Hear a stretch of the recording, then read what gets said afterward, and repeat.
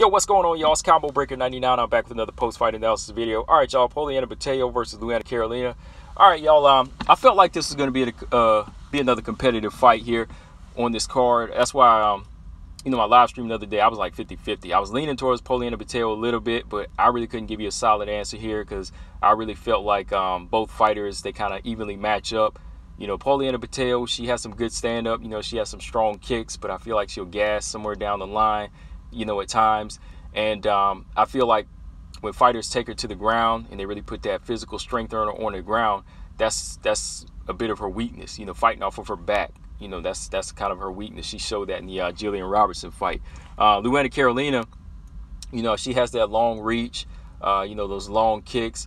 And, I was a little up in the air because, I felt like she was going to be a little tentative and she was going to get backed up. And that's how it kind of worked out in the first round. Poliana Botelho was able to put that pressure on her and back her up. And she was a little bit tentative, to let her hands go. But all of a sudden, that switch hit her in the second and third round, man. Like Luana Carolina, she just turned it up. She stopped playing possum a little bit.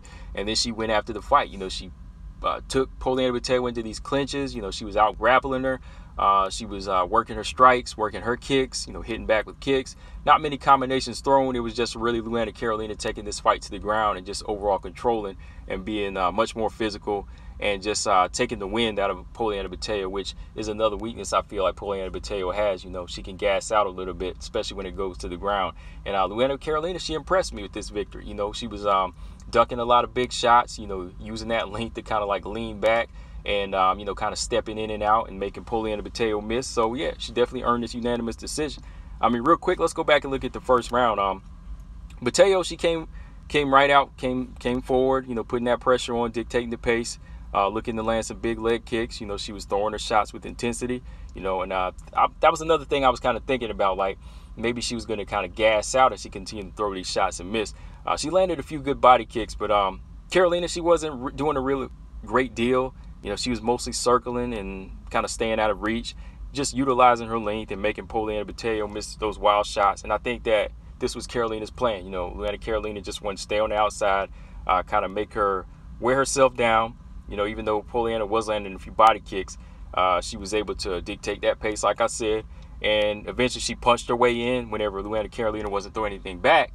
And then she got into a clinch, got a big takedown, and she finished the round on top, landing a few shots to the body and to the head. Carolina was really looking like a sitting duck in that first round, but the tables turned. Second round, Carolina, she started turning it on, started coming forward, letting her hands go, just meeting Poliana in the center of the octagon, even backing her up. She was backing her up, going in for a clinch. Poliana Botelho was trying to reverse it a few times, but Carolina, she was taking her to the fence, man. She was putting Botelho's back to the fence, landing some good knees to the body, using her head to control the fight, using the fight in the fight on the cage, and just control Botelho. Just doing well at wearing Botelho down. Carolina was able to reverse a takedown as well from Botelho, take her down, and then just when they bounced back up, she controlled that clinch with more knees. Actually, Botelho landed a big knee and opened up a cut. But Carolina, she stayed into the fight, still controlled the round, just really wearing Botelho down, even though the blood was pouring from the over the eyelid. She was just out wrestling Poliana Botelho. So I had to give her that round for sure. Carolina that round. The third round, Carolina, she's hopping forward. She's doing this little awkward hop forward, and she's letting her hands go, landing a few strikes. But she's just also using that long frame to pull back and make Botelho miss. Botelho, she's throwing and landing a few kicks here and there, but like I said, neither fighter was really landing like a series of combinations. It was really just coming down to who would land like one or two and then go right back into a clinch. And, Carolina, again, she was able to reverse another Poliana Botelho takedown, wind up on top in the guard, and just really out-grappled. She was out-grappling and getting the back and was going for the rear naked choke. She didn't get it, but she just finished strong. She finished on top. She finished in the more dominant position. Poliana Botelho, like I said, started a little gas. She wasn't really able to do anything big on the ground, reverse anything. Carolina just took the fight to her, on the ground. 2-1 for Luana Carolina. Carolina, she did well, just wearing her down, shutting down the offense for the second and third round. And she just showed more authority. She switched it up on her, just showed more authority.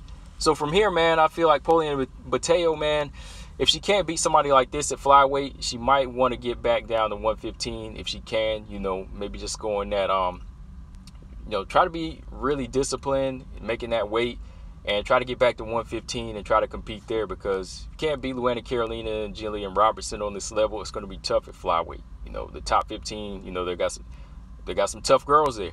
Tough girls. Luana Carolina, on the other hand, you know, I like her awkward style. I like to see her sit down on her shots a little bit more and be more aggressive with those kicks. You know, she's a very long fighter. It's 5'7". You know, I like to see her throw more like straight jabs down the pipe, you know, those teep kicks as well. But her ground game is very awkward. It's very awkward and effective. It's awkward, effective. You know, she's very long and she can get that back. She's a good grappler, you know, very good jiu-jitsu. So, yeah, man, decent fight. This is a decent fight for Luana Carolina. Good comeback fight for her. Let me know, guys, what do y'all think? What y'all think is next for Luana Carolina? What do you think Poliana Botelho should do from here? 115 or 125?